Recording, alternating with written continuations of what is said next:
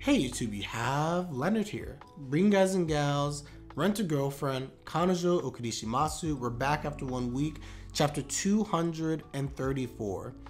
So, I had a pretty strong reaction, as you guys know, from last week's chapter 233, where honestly I was very frustrated. And to say that I'm not still kind of frustrated would be a lie. But this chapter, we're starting to take positive steps in the right direction, which is good, as we address Kazuya and his depression at this point. Yaemori's back in the story, and she's going to, as she normally does, get things moving along for both characters. And we get a little bit of insight into Chizuru. So it won't be a particularly long review, but I'm going to just touch upon these three things in order. We're going to start off with Kazuya and him meeting Yaemori again. And she's fresh off her India trip, and she's still as random as always, I'm not going to lie. But in this particular chapter, we really see how bad Kazuya is, like what state he's in. We do get confirmation, as I kind of said before in the 233 review, but the whole Hawaiian trip took place Labor Day weekend, so September, and about 3 months have passed. So that means in terms of the wherever we're on the stream of time, we can argue right now somewhere around like end of November, possibly even early December. Again, 3 months have officially passed. And Kazuya is in full depression mode. He hasn't cleaned his room. He hasn't left his room. It's fair to say that, and we end up getting confirmation of this at the end of the chapter, Chizuru is still at her apartment. I don't understand how 3 months pass by and they never see each other. But it could be a combination of Chizuru actively A, avoiding Kazuya, B, when he goes over to the apartment, she just doesn't respond, and C, Kazuya after a while, because of depression, he just hasn't really left his apartment. Outside of maybe getting like groceries or things like that, he probably just hasn't really left, and therefore he hasn't seen Chizuru, and she's going out of her way to make sure that she doesn't appear, and if she does, she stays in her room. So I don't know, all that's very rough. And Yaemori is like visibly like concerned, because she's just like, what happened to you? And then when she hears the story, kind of like all of us, she's just like, well, she kissed you. She obviously likes you. But then it's like, why has 3 months gone by and nothing happened? And she gives him honestly a really good pep talk. And I have this on panel on the side here. But I think it's really interesting the fact that she says, and I agree with this, she's just like, what are you saying? Are you saying that Mizuhara-san kissed you and it meant nothing to her? Or are you telling me that you're fine with Mizuhara-san being a slut who throws kisses like the Kamehamehas? Honestly, that was like my favorite quote of the entire chapter. But it just goes to show you that, again, Yaemori is being rational. And she's saying, like, it's impossible of everything that took place on this trip that Chizuru doesn't like you. It's literally impossible. And I think it's good that she said that. And Kazuya realizes this as well. Like, he's heard this enough times now between her and between Kuri. But the big issue goes back to, again, how Chizuru's been handling this whole entire situation. It's the fact that at the end of the day, she didn't communicate with him. She's run away. It's been 3 months. She leaves him on red. She doesn't answer the rental stuff. And I get why she's doing that, by the way. But all that leads to a very conflicted Kazuya. And even Yaemori is just like, I don't really understand what's happening here. And I need to get to the bottom of this. Because the way that Chizuru's acting now versus how she clearly was acting during the wine strip are in complete conflict with each other. And again, that just goes back to now I'm going to focus briefly on Chizuru. Chizuru is still at the apartment. Chizuru is pursuing her acting, but she continues to not talk to Kazuya. Why? I would assume that at the end of the day, Chizuru continues to run away, and she doesn't want to face Kazuya. Her emotions are still a wreck, and I firmly believe this, everybody, and I said it for those on stream as well. If Chizuru was left to her own devices, and Yaemori doesn't come through, or maybe the future Sumi doesn't come through, honestly, I really believe that Chizuru, and this would be to her own detriment, would not contact Kazuya, and she would go about her life, and she would just live with the regret. Chizuru screams the type of individual who will make decisions, and those decisions are going to hurt her, but she's going to rationalize the fact that this is for the better. I deserve this. I shouldn't be with him. I shouldn't do this and that. And it's not victimizing. It kind of is, but it's not. But she's going to continue to rationalize why she can't talk to Kazuya even though she wants to. And we see it in this chapter, like even her shopping. Her picking up a carrot, she sees Kazuya's face in the carrot. She clearly cares about him. She clearly still thinks about him even after 3 months. But because of a combination of pride, her own self-esteem, immaturity, you name it, she can't take the next step of actually addressing Kazuya because she's still completely, I don't even know how to describe this. She's still completely like not sure what she wants to even do. And by that, her lack of decision making leads to indecision on her part. And again, she refuses to end up confronting him. So all in all, Chizuru really needs a push. And that's why I'm kind of happy that Yaemori in this chapter, she decides to take an aggressive approach on behalf of Kazuya and on behalf of Chizuru because she cares about both of them. And she's just like, I need to get to the bottom of this. And she confronts Chizuru. And it just so happens that, again, she goes to ring the doorbell. Chizuru's coming back from grocery shopping. And then I was just like, wait a second. What? She's still there? Because I still can't fathom the fact that her and Kazuya have not seen each other. Like, one thing not to talk. I get that. But to not even unintentionally, by coincidence, see each other when they go to the same school and they live next door to each other is just wild to me. I mean, I live next door with my neighbors. I don't talk to them. But even just casually going out, every now and then I'll see my neighbors. For better or for worse, I will see my neighbors.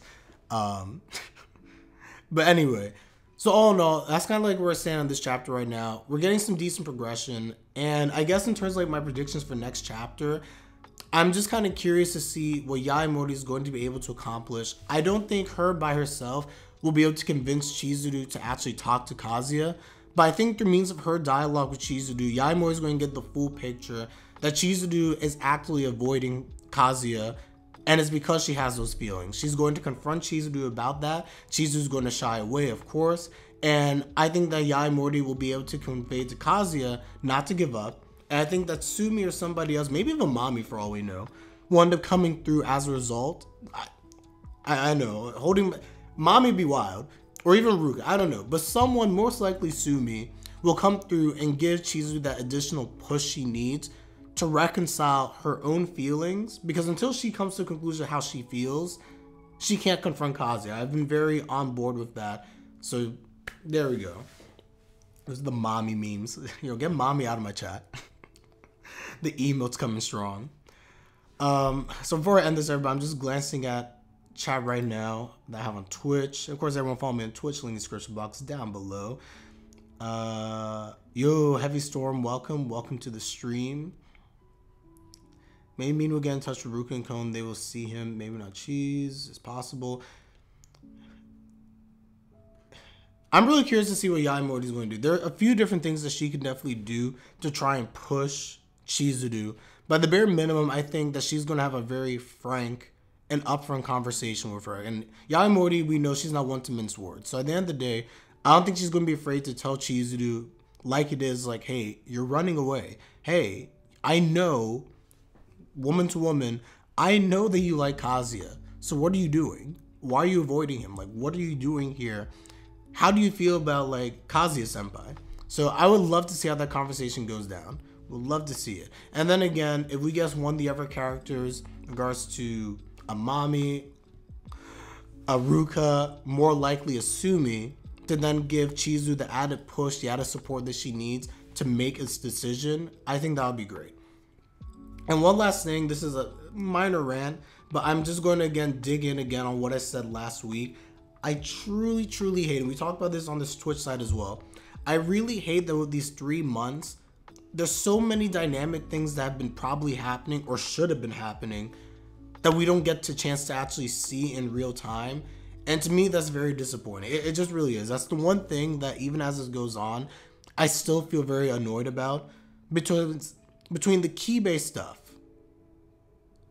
don't know what's happening to Kibe. What's Ruka been doing during all this time? What's the things left off with the family? How they feel about Kazuya? Do they not question the fact that Kazuya and Chizuru have seemingly not been in contact for like 3 months? Because we know regularly, especially Naomi, I mean, they were doing stuff pretty often. Or they would just casually like just come by. So it's just like the whole world froze over the past 3 months, and that's just not realistic to me. And I hate the fact that that's the route that went for the shock value of it's been 3 months since they've spoken.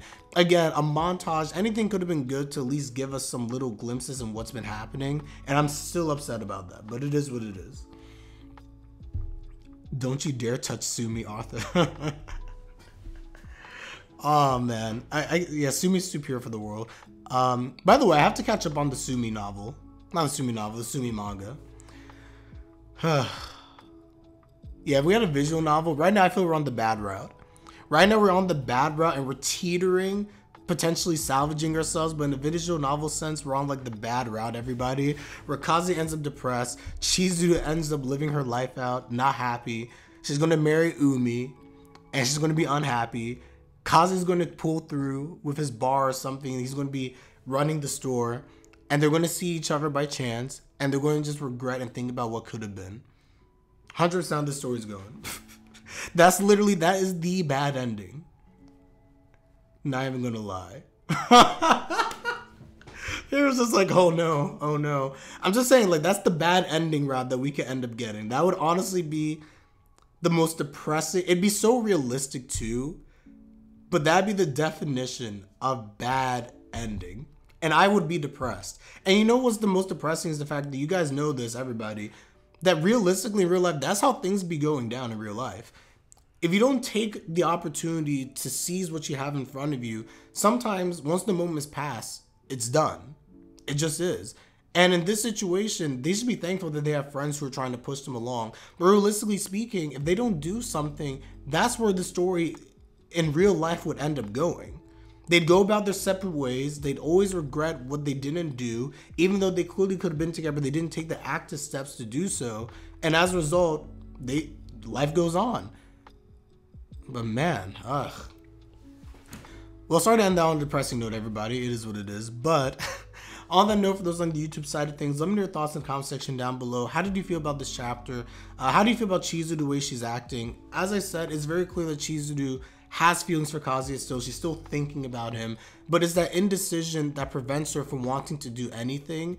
And it's going to be her undoing unless somebody can help her to realize that and give her the added push that she needs to make a decision. So with that, I'm going to end it here. Like the video if you like the video. Subscribe and like my content is greatly appreciated as always. And with that, I'm Leonard and I'm out. Take care everybody and have a good one. Peace.